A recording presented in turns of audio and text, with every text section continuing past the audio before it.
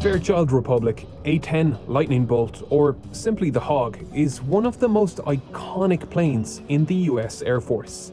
A plane developed in the middle of the Cold War with a specific type of warfare in mind. If the Cold War turned hot, one area was destined to become a battleground. A 50-kilometer corridor of lowland valleys called the Fulda Gap, where any invading troops would be channeled on their march from East Germany to West Germany. It was the shortest route to France, Frankfurt, and the strategically important Rhine River. If war broke out, this corridor would be a vital region to secure, and each side of the Fulda Gap was defended by armored divisions. To cope with this threat environment, the US developed an operational doctrine called air-land battle, and the A-10 was developed as a vital component of this strategy. A low-flying tank killer which would work closely with the troops on the ground to break up enemy formations at the front, while high-flying bombers harassed the supply lines at the rear. The A-10 was a plane designed specifically for the role of close air support. Close air support is exactly that, close. Close to friendly forces and close to unfriendly forces.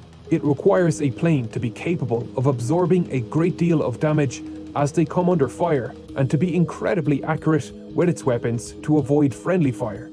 A plane with this role needs some unique qualities. It needs to be available at a moment's notice. In an ever-evolving battlefield, troops could need support without warning, and because of this, the plane needs to be nearby and ready to go. This means working from forward bases that may not necessarily have all the infrastructure and equipment that other planes need to operate. Its survivability needs to be best in class. Flying this close to the ground is going to result in every man with a weapon taking potshots at the plane. As a result, the plane needs to be capable of dealing with small arms, machine guns, anti-aircraft guns, and even missiles. A-10s frequently limp back to their base with damage so severe that they would have downed another plane, with parts of their wings ripped off, with an engine taken out and hydraulics unoperational.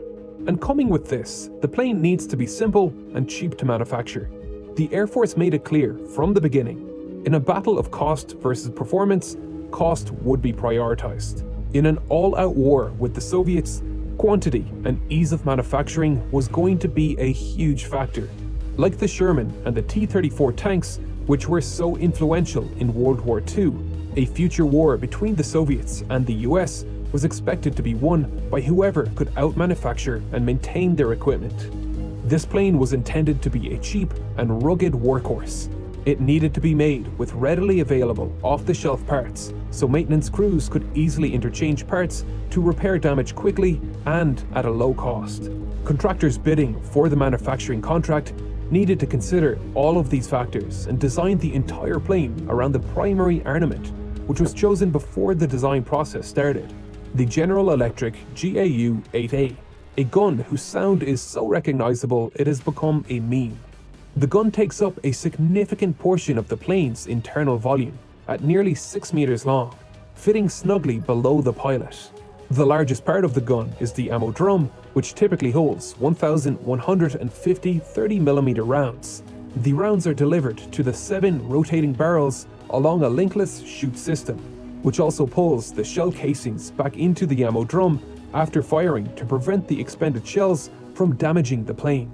The belt system and the rotating cam firing system of the barrels are both driven by a hydraulic motor, which is powered by 2 independent hydraulic systems on board. There are 2 separate hydraulic systems to ensure redundancy in operation, and both run the gun. The left and right hydraulic systems are pressurized by 2 identical engine-driven pumps on the left and right engine. If an engine is lost or one of the hydraulic lines is broken, then the controls powered by those hydraulics cease to work. However, the plane has been designed to allow it to continue flying on only one hydraulic system, as both elevators, both ailerons, and one rudder have hydraulic power after loss of either hydraulic lines, ensuring powered control of pitch, roll, and yaw even after the loss of a single hydraulic system. If both are lost, the plane can switch to a manual reversion flight control system where the controls can be operated without power assist which is difficult to say the least, but it can allow the pilot to land the plane safely, or, at the very least, allow them to get into safe airspace to eject. This kind of redundancy can be found in every component of the A-10 to increase survivability. The landing gear is retracted by the left system only, but it can be extended by both, and in the event neither system is available, the wing-mounted landing gear doesn't actually retract all the way into the fairings, which allows the plane to land with landing gear retracted with only moderate damage to the plane. Protecting the control mechanisms through redundancy is just one component of increasing survivability. The fuel tanks are self-sealing on the lower portions and are filled with foam to prevent explosions. The A-10, like all planes, can fly with significant armor covering every portion of the plane, so they just protect the most vital component on the plane, the stick operator, otherwise known as the pilot, who sits inside a titanium tub which is reported to be capable of absorbing direct hits from armor-piercing rounds up to 23mm. The canopy is also made from ballistic glass, capable of taking hits from small arms, but this isn't the type of plane to be flying upside down over the battlefield. This is more for shrapnel from anti-aircraft fire and missiles. The A-10 also carries more chaff and flares than any US Air Force legacy fighter. Chaff is radar-reflective material which confuses radar-controlled missiles, while flares confuse heat-seeking missiles. With 4 dispensers located in the landing gear pods and another 4 on the outer wingtips, for a total of 16 across both wings, which can be triggered automatically by radar and laser detection systems on the nose and wingtips of the plane, or simply fired manually by the pilot. One of the most striking features of the A-10 is its strange engine placement and tail configuration, and this too was a design feature to thwart enemies with heat-seeking missiles. The engines and tail were arranged like this to mask the infrared signature of the hot exhaust of the plane, which could be used to lock onto the plane by IR missiles on the ground. The tail would look more at home on a World War II bomber, which were designed to be stable. Stability was an important part of the A-10's design. The large vertical stabilizers help keep the plane on target as it fires its insanely powerful gun. The gun is mounted directly on the center line of the plane to minimize the effect of the recoil pushing the plane off target. The recoil force at 44.5 kilonewtons is so powerful that it effectively halves the plane's forward thrust, as each of the A-10's General Electric T-34 engines produces just 41 kilonewtons of thrust, but the plane fires in such short bursts, typically 1 to 2 seconds, that the pilot doesn't need to worry about stalling. The high engines mounted behind the wings also reduce the amount of dirt and dust that can enter the engines from forward operating base runways, which can be just dirt runways. A lot of design choices were made to allow the plane to operate from remote airfields like this. Smaller military planes like this don't typically have auxiliary power units, which are small secondary engines that large planes like airliners have. You can see the exhaust of these little hidden engines in the tails of airliners. These engines allow the plane to start its main engines without external help, and help run functions like electricity generation and hydraulic fluid pumps.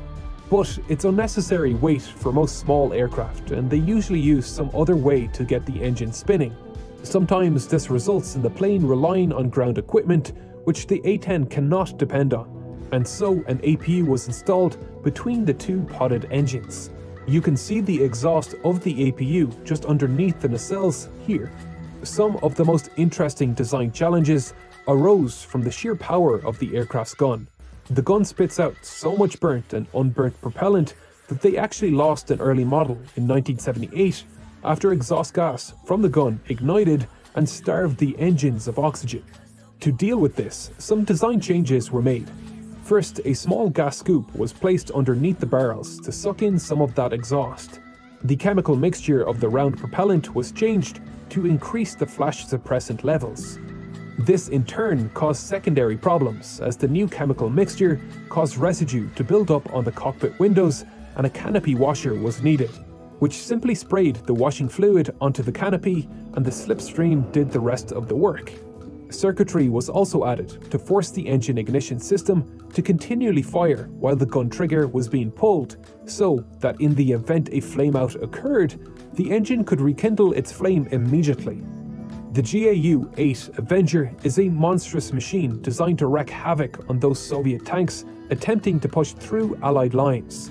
To do this, they need heavy armor-piercing rounds. The rounds are truly massive at 30mm, and sprinkled throughout these rounds are rounds made of aluminium with a depleted uranium core. Uranium is insanely dense at 19.1 grams per centimeter cubed. Lead, in comparison, is 11.3 grams per centimeter cubed, and iron is 7.9. This density gives the round more kinetic energy for armor piercing. The depleted uranium also ablates material in a way that self-sharpens the projectile, while tungsten, which is slightly denser than uranium, tends to mushroom out and dulls itself upon impact. There is currently 700,000 metric tons of depleted uranium stored as uranium hexafluoride in huge storage cylinders across America, costing uranium enrichment facilities a great amount in maintenance. They are simply delighted when someone gets it off their hands and fires it at high speed into a country thousands of miles away. It's a cheap and freely available resource and has the perfect material properties for armor piercing. But the efficacy of using depleted uranium is obviously not good.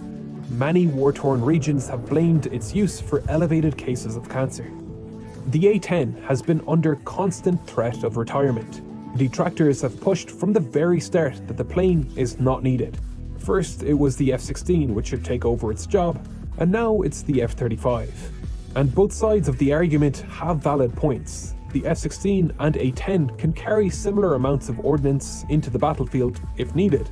Both have 11 hardpoints with a carrying capacity over 7.2 tons, but attaching heavy equipment to its wings negates the biggest advantage of the F-16, its maneuverability and ability to conserve kinetic energy in dogfights. The F-16 was designed to be a multi-role fighter, while the A-10 was designed for one job and one job only: getting down and dirty and taking some punches like Rocky. While modern planes like the F-35 were designed to be more like Muhammad Ali, bobbing, weaving, elusive, striking and moving out of the enemy's range before they can react. The two planes were designed in completely different eras with completely different military doctrine in mind, and trying to compare the two without acknowledging that is silly. The F-35 is designed to carry a small payload of weapons in its internal weapons bay, while stealth is a high priority, but it can carry just as much as the F-16 when air superiority is established. It's a multi-role fighter designed for the modern battlefield. Ultimately, the A-10 found a role in wars like Iraq and Afghanistan, where the threat level and sophistication of enemy weaponry was relatively low, like the battles expected in the Fulda Gap in the 1980s. The A-10 persists today because it excels in its role as a close air support vehicle, and its low cost of running compared to other military planes has kept it competitive, allowing it to be in the vanguard for military operations today. A plane the infantry can see coming over the horizon, like Gandalf arriving into Helm's Deep to lift the siege. A-10 saving the day, baby. It's become an iconic aircraft among the soldiers on the ground. A bond has formed between it and the infantry it protects. But just as the A-10 was created in preparation for an anticipated next-generation war, the F-35 was created with future wars in mind.